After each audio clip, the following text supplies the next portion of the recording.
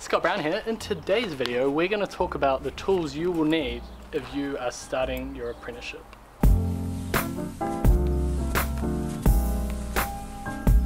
So basically the first thing you need is a tool belt and all the things that are in a tool belt, such as a hammer.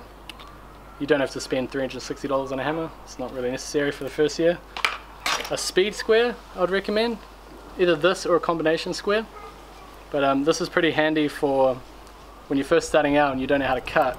You can put that in, you can put that on something like that and it gives you a straight line to cut to. So if you're just starting out and you're not really good with a skill saw, that could be a handy thing to have. Nail punch, a knife, a folding ruler and a tape. You'll definitely need a measuring tape. And also for all the mistakes you make you'll need a nail puller. It's just a part of building. And also these too, these are very handy for pulling smaller nails out that you can't quite get to. When I started building 14 years ago in 2004, the company I was working with had a little program where they would buy for you the main tools that you needed. And it was pretty much a nail gun, a skill saw, a level, and the tools in your tool belt. That was pretty much it. The battery tools were pretty average at the time. It was an electric skill saw, so you had a lead as well.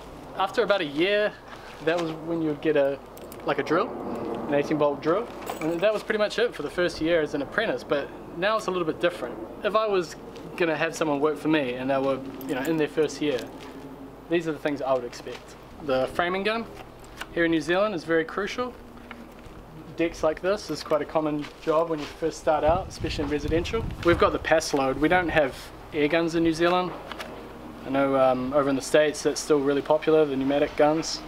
But I think all the hoses and air compressors left the building site before I even started building. So we've just been on gas ever since. See, it's got the gas thingy in there.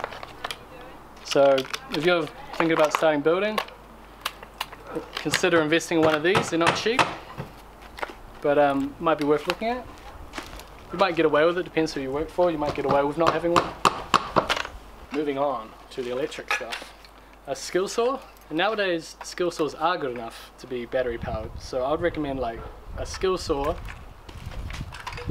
and a drill combo to get you started. 18-volt batteries and 2 drills.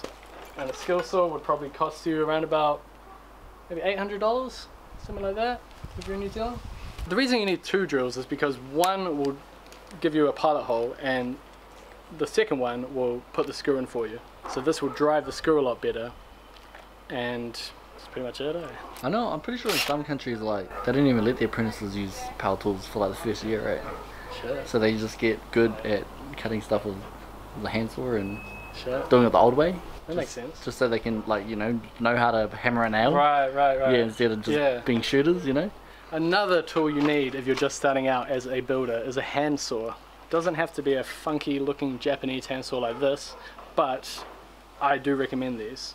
I never learnt with these are quite new. I've only been using them for like 3 years, but they're like a razor cut and a super thin blade, and they work on the pull. The reason you want a saw to work on the pull is because steel is strong in tension, but it's weak in compression. So if you ever try to cut something with a regular old Western saw and you get a snag or something, it just bends like that. Whereas all the forceful cutting that you're doing with this is on the pull, so the blade is constantly in tension and you don't get that bend. And last but not least, the level. So you know that all the work you're doing is either straight or level or plumb. Very crucial. And it's good for marking stuff, it's good for making sure your decking's straight, good for making sure your decking screws are good. Decking? You got to get your deck straight. That's important. No one likes a crooked deck. I almost forgot. You need these.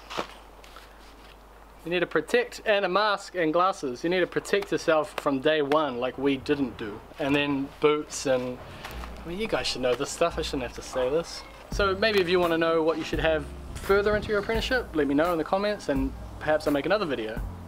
But yeah, that's it for today's episode. I'll see you guys next week where we'll continue with this beautiful deck that we're working on. It's looking great. That works though? Yeah, as long as they can like drill holes, cut wood, Yeah. measure things. Yeah. That's basically it.